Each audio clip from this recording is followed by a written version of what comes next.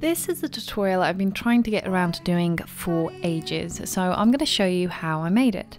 The first thing I did is I took a cast of my hand, and this is pretty simple. You just want to make a little cardboard box that's going to fit your hand in it. Then you're going to get some alginate, you're going to pour some alginate into the box, and then you're going to pop your hand in. Now this part is going to be messy, and to be honest I messed it up twice, so don't worry if you mess up. But once it's dried and you've peeled away the alginate, you should be left with a hand. Now the reason mine is discoloured is because I took so long to paint it, and this is the colour that the latex is going to go after a while, and it's also going to shrink. My hand is not that small. My hands are small, but they are not that small, and my fingers are a little longer. To be honest, the alginate didn't get all the way to the end.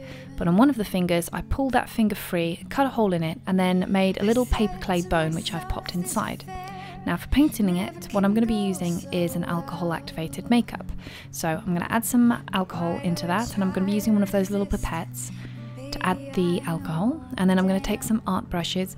Try and use something which is synthetic. Anything which has natural fibre is going to get completely destroyed if you use alcohol, so try and use synthetic hair brushes. First thing I'm going to do is all those little air bubbles onto the hand, well, I'm going to start turning those into rot holes or maggot holes, so you know, charming stuff. I'm going to fill them in, and then around some of the holes I'm going to dabble a little texture with my fingers. Now around the bone I'm going to do the same thing, but I'm going to be doing two different layers. First I'm going to do more of a pinky layer, and then later on I'm going to do a red layer. And then here where I've got this massive air bubble, I'm going to fill that up with red, and then also bring it up along the finger where the air bubble pretty much took over most of my finger, and just make it look as if that part of the finger got completely torn away. Now on the bottom of the hand, I'm going to paint this all red. As it turns out, later on I changed my mind with what I wanted to do with the hand, and there really wasn't much point to this. But in general, try and paint even the areas that you think aren't going to be seen, because you never know, and it's just good practice. It doesn't matter if other people don't see it, it's just a good standard to try and aim for. I'm also going to redden the knuckles and add a little bit more red, and yes, in general this is going to have a lot of red, but it's a zombie. That's why we like it, there's a lot of red. So I'm going to keep painting that, and then add more dark red around the bone. Later on we're going to be colouring in the bone and make it look a little bit darker. For the moment it's just too white.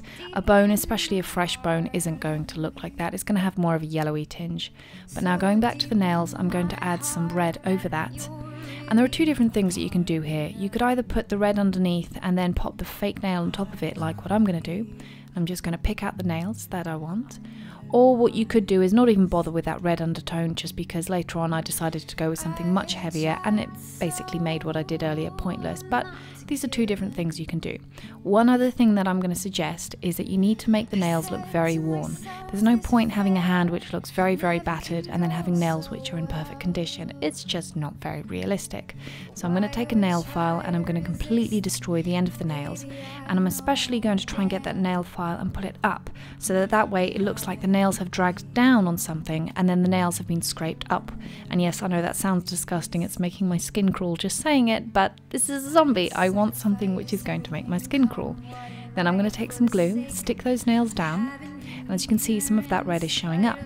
And then I'm going to be using a glass cloche. First thing I need to do, because this is going to have to stick down, is we want to figure out where we want that hand to be.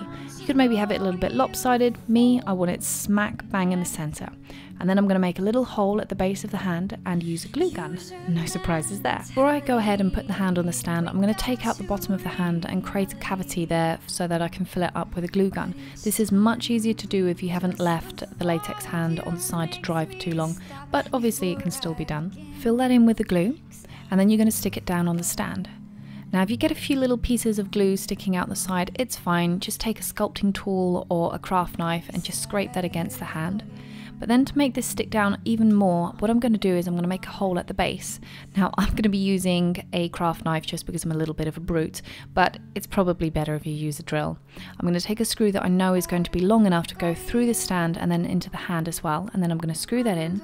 Now you don't have to do this. I want to make sure that this thing is going to be solid and it can be rattled around and it's not going to fall anywhere. So if you want something which is going to be a little bit hard wearing, do try and screw it down. Otherwise you could just leave it with a glue gun base. Now the nails I'm going to make look even more destroyed. I'm going to take a craft knife and cut a few thin lines so that I can peel those nails back. Now for the blood I'm going to be doing something a little odd, but what I'm going to be using is a wax, and this is the kind of wax that you use to make seals on letters. I'm going to add this around the bone and have this drip down, and the reason I wanted to do this is because I honestly wanted something which is a little bit theatrical and exaggerated, and I could have used something like, well, special effects blood, but I didn't want something which could end up on the side of the glass and leave stains. The wax, it doesn't matter if it hits the glass or if it touches something, it's not going to leave a stain. And even if you get some of it on the stand, you can easily take it off with a craft knife, so that's why I decided to do that. But to keep that shininess, I went over it with a nail varnish.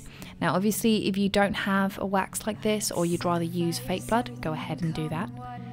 I'm going to cover the base with some fake blood, some nail varnish, and then I'm going to add some red nail varnish around some of the nails. And then over that, what I'm going to do is I'm going to take the alcohol palette and add some black and some brown and dabble that with my fingers and a brush to make them look really disgusting and destroyed, before going over the hand again and making sure that I've covered all those different air pockets with red. I like to think that Thumbelina used to take good care of her nails pre-zombie phase, so I'm going to paint them.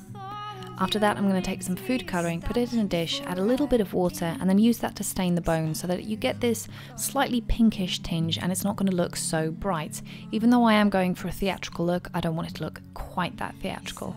Then I'm going to add some pure food colouring right in the centre of the bone to make it look even more, well, raw and marrowy, before I go over the nail varnish and scuff it up completely with a nail file. Don't be afraid to really go for it with a nail file, and especially down the centre of the nail where it's more likely to be worn and damaged. But then that's pretty much it. You just want to add the glass bell and that's it.